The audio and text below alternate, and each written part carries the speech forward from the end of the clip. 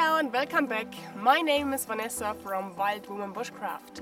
Today I am driving into the mountains in hope that there is massive snow.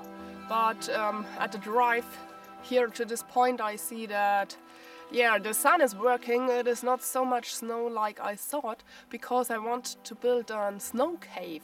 But maybe it is not possible and I must have another plan where I sleep. We will see. I want to start with you and have a great day and great overnighter here in this beautiful mountain area, and if you want, you can come with me.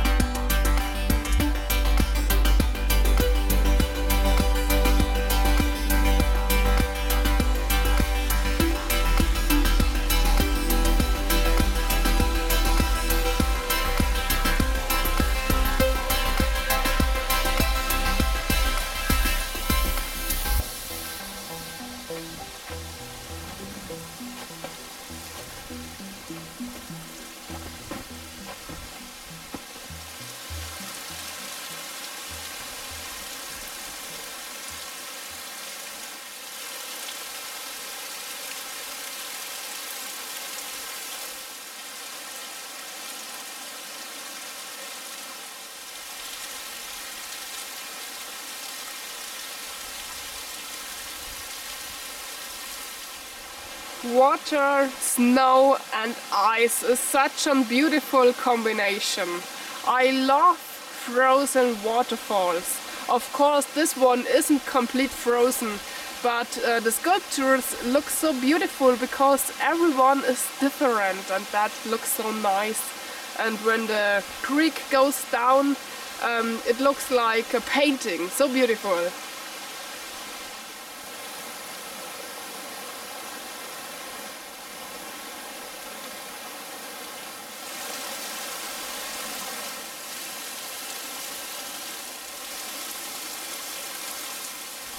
It would be nice to camp here directly to the waterfall, but it is a little bit cold and windy there, so I think it isn't a good idea.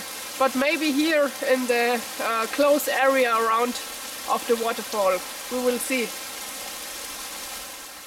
There are two caves here directly behind the waterfall.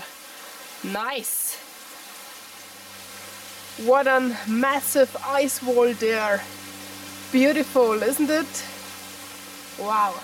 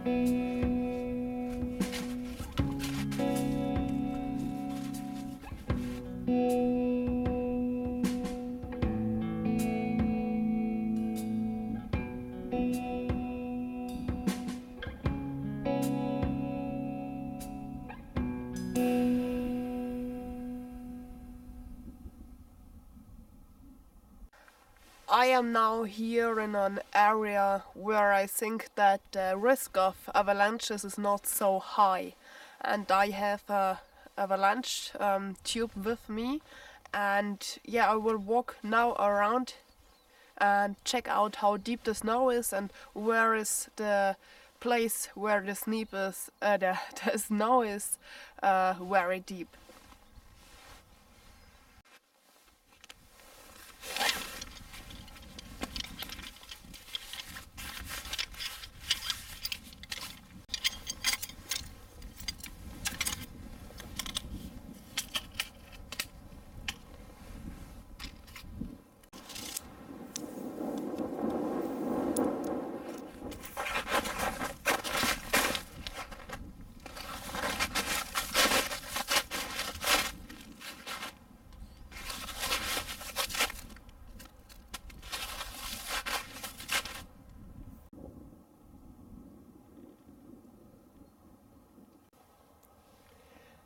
Looks like I am here in the area of a fox.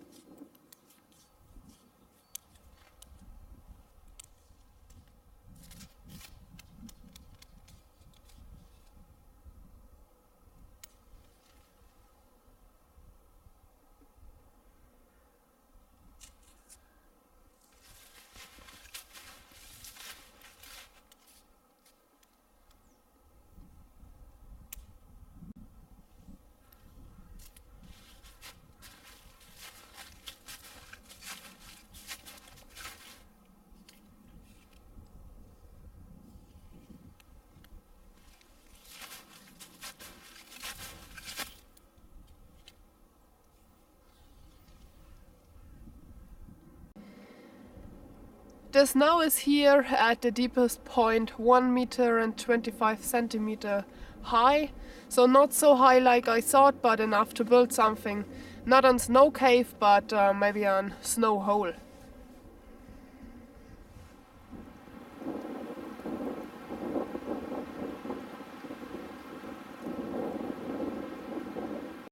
It is suddenly very windy.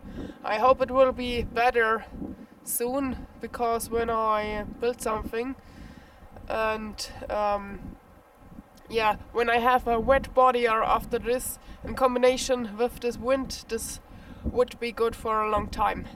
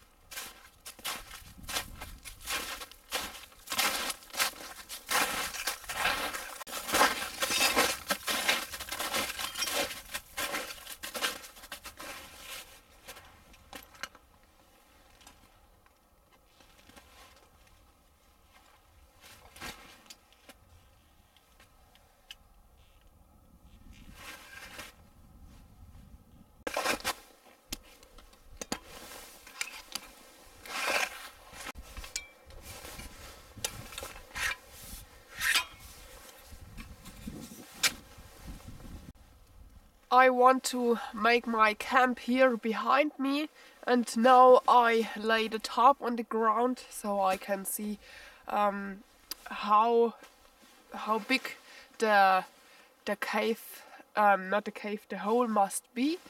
And yeah, then I just start to carve with the snow shovel.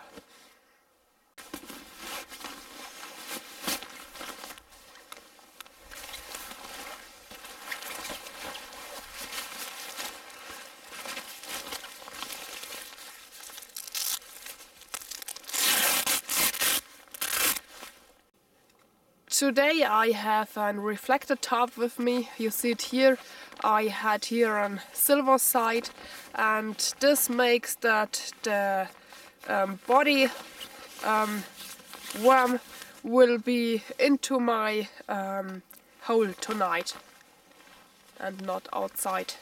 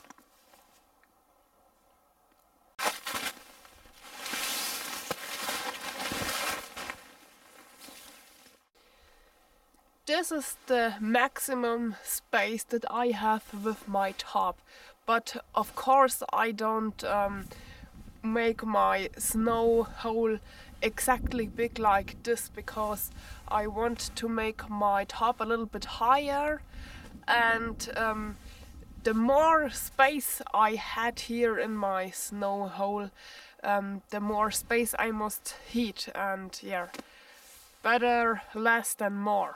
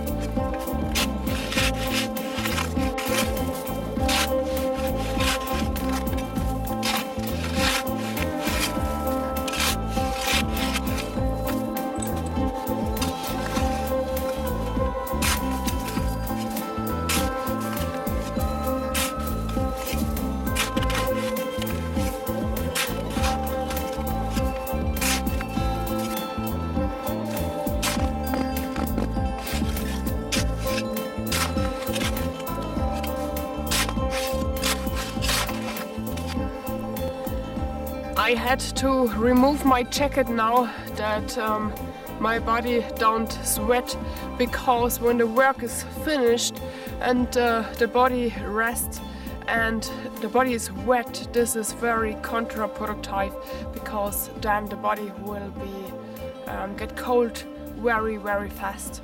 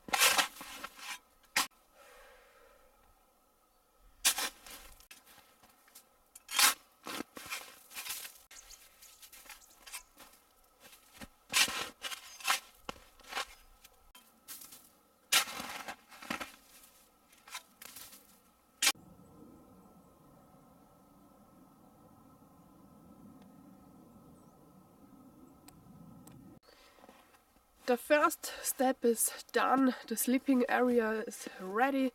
It is a little bit longer than myself, and here in this point I have the cooking area. I cook inside of my construction so that the warm air that is there when I'm cooking stay here inside the sleeping area.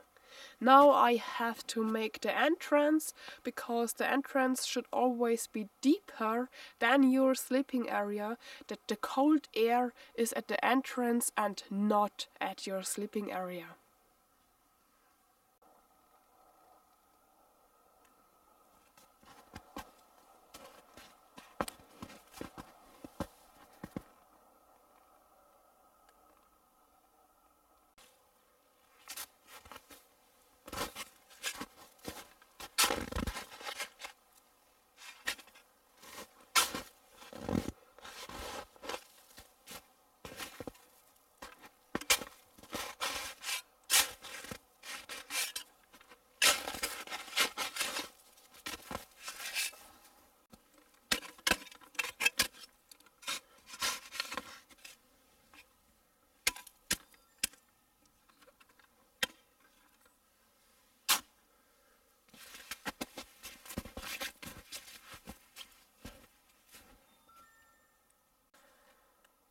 Exactly at this point where I am sitting is my cold spell. The cold air is always at the deepest point, and that not my sleeping area is the deepest point.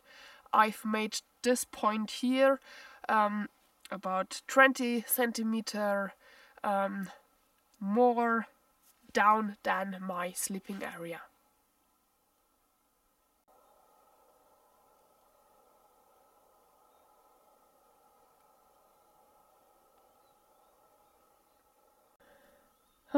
There's a little bit sun. I thought I've got no more sun today. Maybe it will be a little bit warmer then.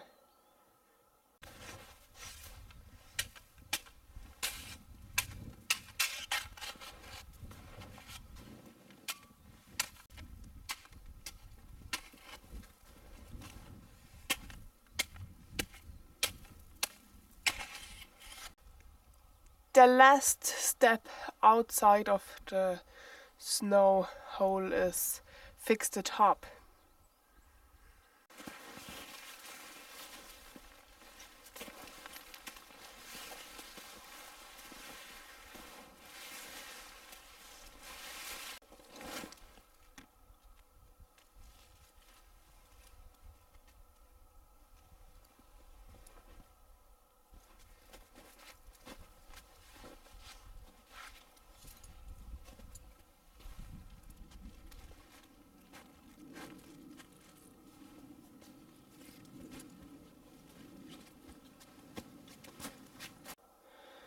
Yeah, I think I am ready. The last thing I have to do is make the entrance a little bit smaller, because it is too big. There came too much air inside.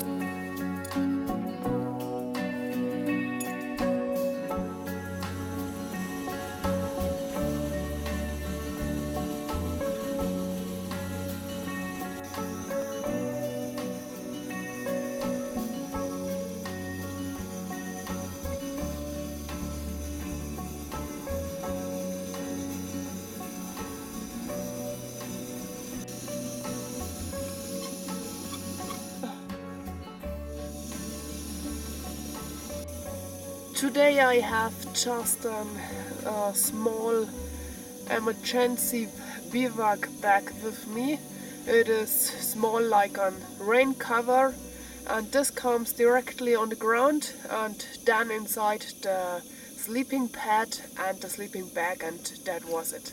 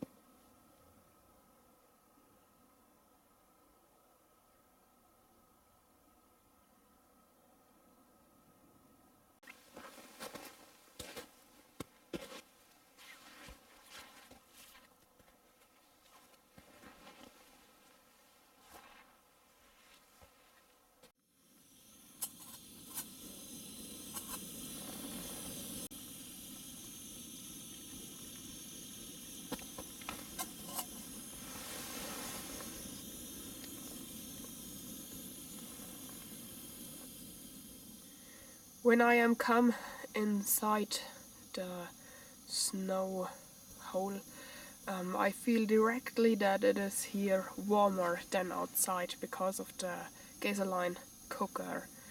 And yeah, later after making food, I have to put off my shoes because I've got very wet socks. I am going here around the camp without the snowshoes, and so I've got snow directly inside of my shoe, and then it is going down into to my feet, and it is really cold and wet and uncomfortable. But I think I can dry it at the gasoline cooker.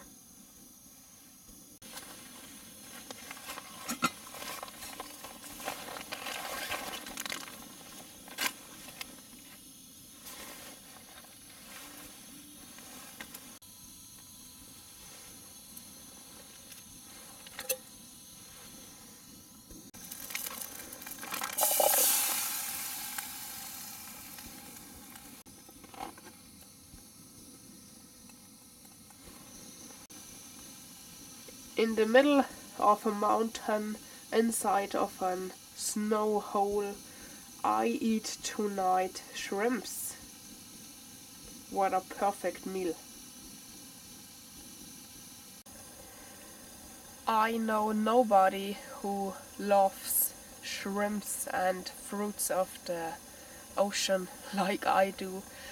When everyone around me smells the taste of the smell of the ocean fruits, they run away. So I have to eat it in the middle of the mountains. What should I do?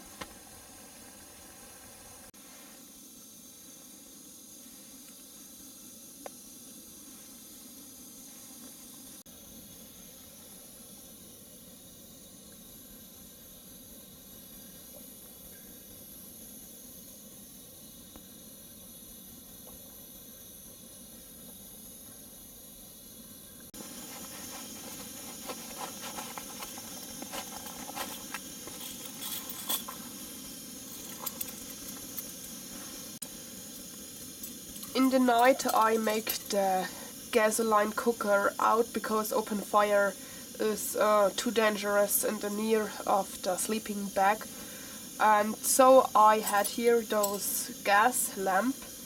I've put it on here, and then it stand here where the gasoline cooker was, and it will burn the whole night, and here inside it will be much warmer if the gas lamp is on.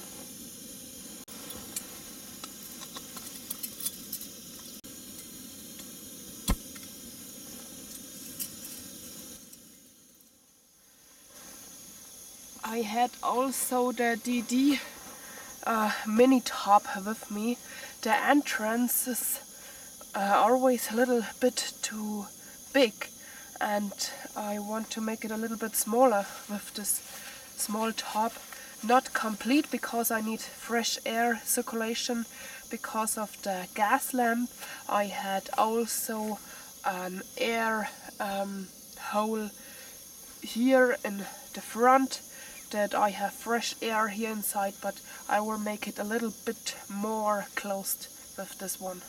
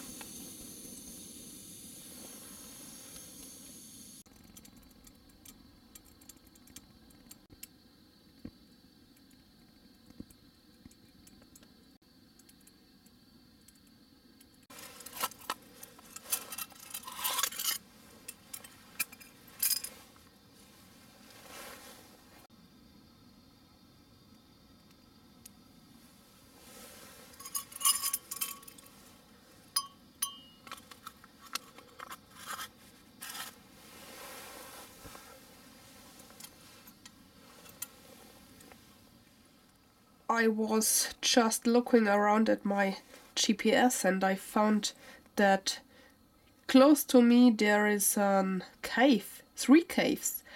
This one I will check out tomorrow. Maybe I stand up a little bit early in the morning to see these caves, if it is possible.